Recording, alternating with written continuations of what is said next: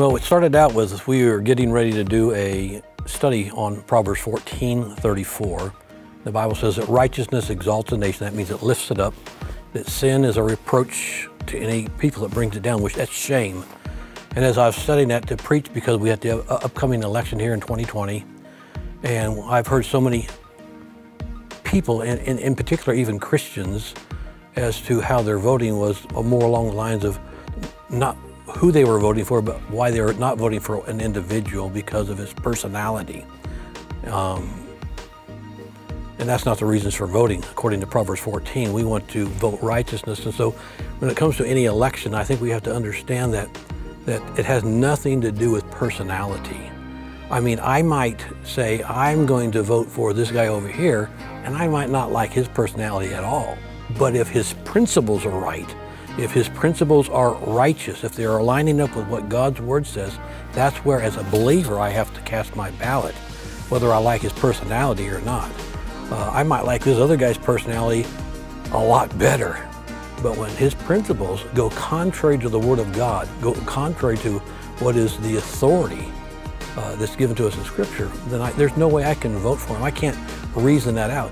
And I'm reminded of Matthew 6:33, where for the Christian, the Bible says that we're supposed to seek him first, his kingdom, and then it says, and his righteousness.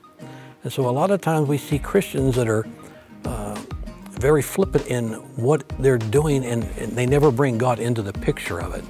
So as I was studying this area of Proverbs 14 and looking at the candidates and deciding how to vote, which was actually pretty easy, to be honest with you, because it's almost polar opposites. What one stands for, the other one's against. What this one stands for, the other one's against. And it's actually a very easy vote if you're looking at righteousness and what's going to bring sin or shame, you know. But as I was studying that and preparing a message, I realized that God brought something to my mind. He just brought a passage of Scripture to my mind, and it took me all the way back 2,000 years ago, where I began to think, well, there was another election that took place. It wasn't for a presidential candidate. It was actually for something much greater. And as you go back to Matthew 27, you get into verse 20 through 25 or 26, and we have the setting there where Christ is being tried. And the two candidates we have there is Barabbas, who was a known criminal. The people knew he was a wicked man. They knew he had a very wicked and evil nature. You know, he was a murderer, it said clearly. And the other was Christ himself, who even Pilate declared, I find no fault with this. He called him a just man. And you look up the word just, it means he was righteous. And so here are your two candidates. You have Jesus and you have Barabbas. You actually had early voting taking place back then as well, because the night before, Judas had already cast his ballot that he was going to not vote for Jesus, and betrayed him with a kiss, and supposedly was a follower, a devoted follower. We see the spiritual leadership of the day, the hierarchy, if you would. You have the chief priests, you have the elders. And instead of being the spiritual leaders of looking at what was right as opposed to what was wrong, they were exhorting the people to choose the wrong. Matter of fact, it says that they persuaded the people to choose Barabbas. And that means to induce with words. They kept telling people, go with this guy, go with this guy. And so we could have, we look at today, we got spiritual leaders today that should be pointing us to what is right. And yet they're actually promoting the sin. They're bringing a reproach upon our nation by influencing the people to choose wrong. And back in that setting, not only did they choose Barabbas, even Pilate realized that he was a just man. He washed his hands in front of him. They said, well, what do I do with Jesus, you know? And they said, crucify him, crucify him. And he said, why? What evil hath he done? And they could not give him an evil. They just didn't like his personality, you know, kind of like we see today.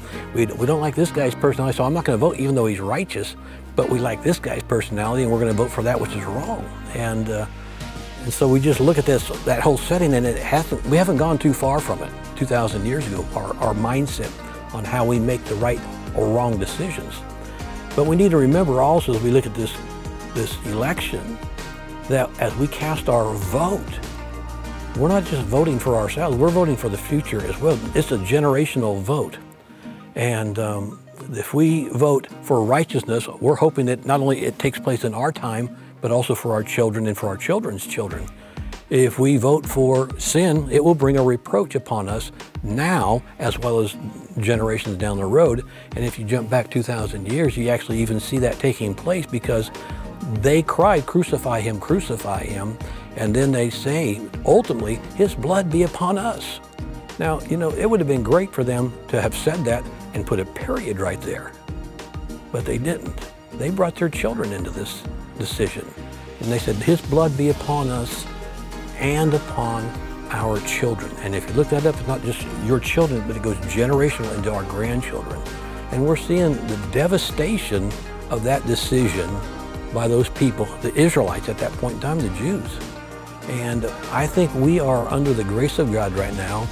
And I think it was a divine intervention in 2016. And God's given us a period of grace. And just like it did in the days of Noah, it's going to run out. And whether it is at this election here or ones that are coming, it will run out one day, we know that. But may it not be on our watch. May we be the ones that are always, while we're here and while we have that opportunity to cast a vote for us and our children, may it be that we are choosing righteousness.